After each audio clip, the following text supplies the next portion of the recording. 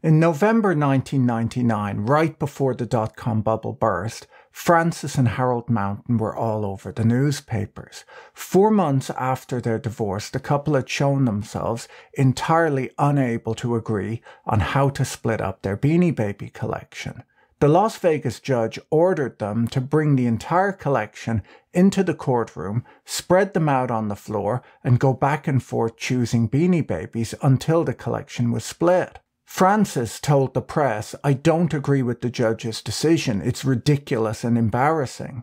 Nonetheless, she did crawl around the floor picking out Beanie Babies, her first choice being Maple the Bear. At the time, the pile of stuffed animals was worth a few $1,000s, but prices were already in freefall.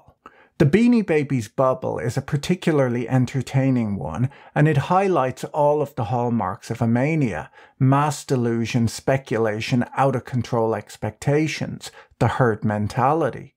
Right now, it might appear that we're in another collectibles boom. In February this year, a Michael Jordan basketball card sold for $738,000 at auction.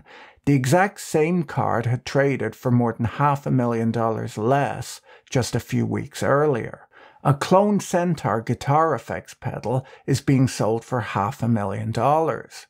At Monterrey Car Week, a McLaren F1 just sold for over $20 million, and a pair of Kanye West's trainers that he wore to the 2008 Grammys became history's most expensive sneakers after selling for $1.8 million, which for all I know might be a good price. I'm not really in the market for secondhand celebrity shoes. A big part of what we're seeing relates to there being so much money sloshing around right now. On top of that, consumerism might just be a side effect to people being bored during a pandemic. But there are plenty of psychological and behavioral aspects that we can discuss. So for those of you who don't remember the Beanie Baby bubble, Ty Warner was the creator of Beanie Babies. He was also a master of marketing and a manipulator of supply and demand. He priced Beanie Babies below $5, setting an affordable entry price for anyone who wanted to get in on the trend. He only sold them to small independent stores rather than giant chains, and he limited the number these stores could buy. Buyers could never find the whole collection in one place, and the toys always seemed like they were sold out. This turned collecting Beanie Babies into a bit of a treasure hunt, and it got people who might never have bought a stuffed animal out searching for them. Ty would quickly and randomly retire certain Beanie Babies after a short period of time, creating an illusion of scarcity. In reality, millions of them were being pumped out in overseas factories. Ones that were scarce in the US were easily found at toy stores abroad. Ty was able to quickly jump on cultural events that were happening, things like the deaths of Jerry Garcia and Princess Diana. He quickly released bears named after them. Once a Beanie Baby was retired, it would often spike in price, and on the newly launched website eBay, some sold for as much as $13,000. Around the time of the eBay IPO, around a quarter of the goods listed for auction were Beanie Babies, meaning that Beanie Babies even got to play a part in the dot-com bubble. A Beanie Baby collector at the time was quoted in the press comparing the stuffed animals to Picasso paintings, pointing out that people were shocked when Picasso's first hit the $1 million mark, and that a painting had recently sold for $25 million. Why shouldn't a Beanie Baby achieve a similar price? In particular, one whose ear tag was in excellent condition. I mean, Picasso's don't even come with ear tags proving their authenticity. The Beanie Baby Handbook, which was a directory of the stuffed animals and their eBay auction prices, became a regular at the time on the New York Times bestseller list. Greed was running high in the late 1990s, with the dot-com bubble in full roar. Excitement, greed, and FOMO can be contagious in such environments. So how did the bubble end? Well, in late 1999, in order to further boost demand, Ty announced that all Beanie Babies would go out of production at the end of the year.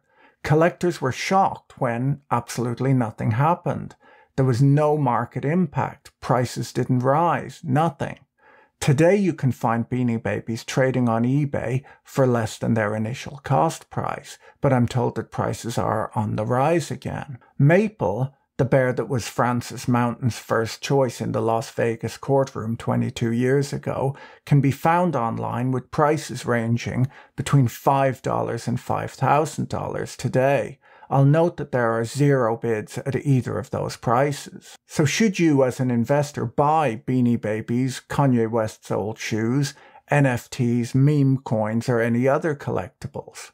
Collectibles are running up in price right now. Grown men are discussing their collections of Pokémon cards here on YouTube. Noted children's entertainers like Logan Paul are selling cryptocurrencies and NFTs to their audiences. Are collectibles a good investment? And if so, which collectibles are the best investment?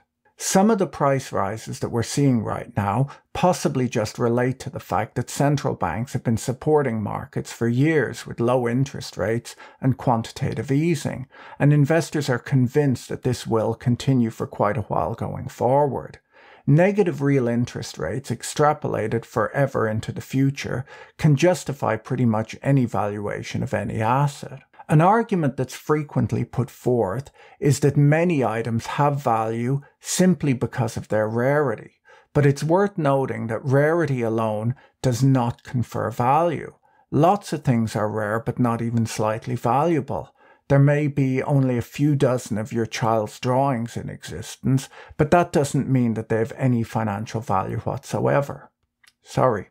To illustrate the false equivalency between rarity and value, let's use the example of a 5th edition of the book Dubliners by James Joyce. Finding a 5th edition might be a rare occurrence, but this rarity doesn't make this edition more valuable than a 1st edition, as it just doesn't have any other significant characteristics to enhance its value. Rarity is just not enough to make something collectible. Specialness matters too. Well, how big is the market in collectibles and other non-financial assets?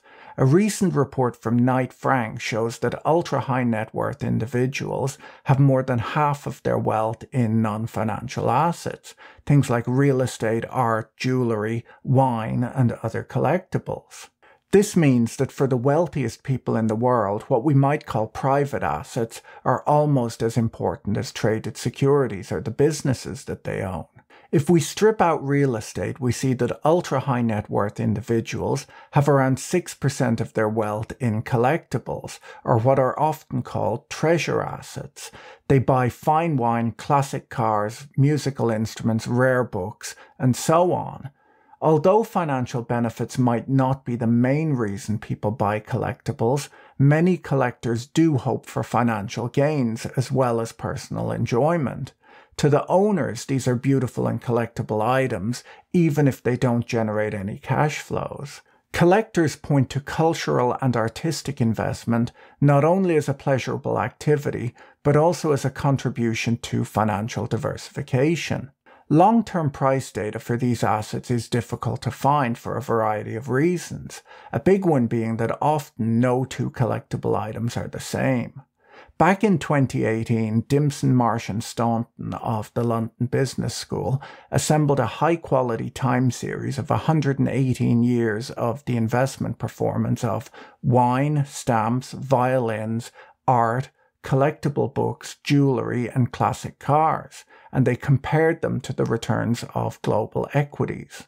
Based on the data, you can see that classic cars were the best performing collectible asset, followed by jewelry, books, fine art, violins, stamps, and then fine wine. All of these assets did, however, underperform a world equity index over the 118-year time period. I was a little surprised to see that these assets were not very highly correlated to the stock market, meaning that they appear to provide some diversification benefits. Equally, I wouldn't guarantee that these things won't fall in price should the stock market crash. This series of returns is the highest quality data available, but it's worth noting that costs like storage, insurance, and maintenance are not included in the time series. These costs are significant. Storage costs for fine wine are estimated to be $1.40 per bottle per year. Anyone who's owned a classic car can probably tell you how expensive maintenance and repair costs can be. If you keep valuables in your home, your insurance costs are just going to be higher.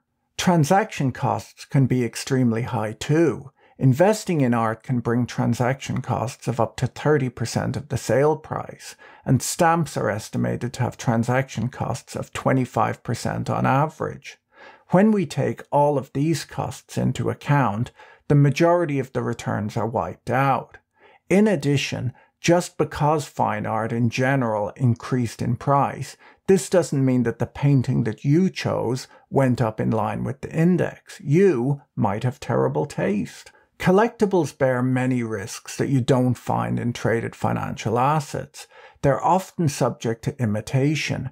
Fakes and forgeries for some pieces are often the rule rather than an exception. Camille Corot, for example, made 3,000 artworks in his life, but in the United States alone, it's been claimed that there are 8,000 authentic paintings. Collectibles run the risk of falling out of fashion too. As a given generation ages, their collections can seem less relevant to the following generations. At a car show, you'll see boomers gathering around a Steve McQueen Mustang and millennials gathering around a Fast and Furious Toyota Supra. Antique furniture and stamps have not done well in recent years, as younger buyers have less interest in collecting these items. Stamp collecting has lost its luster, as few people send letters in the mail anymore. To an older generation, a letter covered in exotic stamps from an uncle living abroad drove enthusiasm for the hobby. Now an email or a text is received to celebrate a birthday. Classical paintings have not risen in price in line with contemporary art. This is just due to changes in taste and the way people decorate their homes. If your retirement plans hinge on your Pokémon card collection, you should recognize the real risk that when it comes time to sell, the next generation may not be as excited about Pikachu as your generation was. Sometimes collectors lose interest in their collections over time too. The actor Nicolas Cage was a passionate collector of Elvis Presley memorabilia, going so far as to marry Elvis's daughter in 2002. 3.5 months later, they divorced. When we look at the investment returns of durable non-financial assets like real estate or art, it's worth noting that these investments are important both emotionally, since they include people's owner-occupied homes and their treasured collectibles, but they're also important financially, as the value of these assets is, in aggregate, larger than the overall value of financial assets that people own. Most of these assets should not be bought with the expectation of huge financial gain, but instead just the enjoyment that you get from owning a collectible. I'm not saying today's boom in collectibles is a bubble, but there are some striking similarities between certain items that we see running up in price and the Beanie Babies bubble from 25 years ago. Speculative bubbles rely on constant upward price movement. Once the momentum slows, the bubble collapses. By 1999, everyone who could become a Beanie Baby collector already was one. Once casual collectors could no longer count on a quick price pop, they lost interest, and then prices fell as the market contracted, driving out even more casual collectors. Most of the items that became very collectible over time were not initially designed specifically to be collectibles. Modern mass-produced collectibles are almost always terrible investments. Thomas Kincaid paintings, Hummel figurines, Jake Paul's Dink Doink, anything from the Franklin Mint. These things are probably best avoided if you're trying to grow your wealth.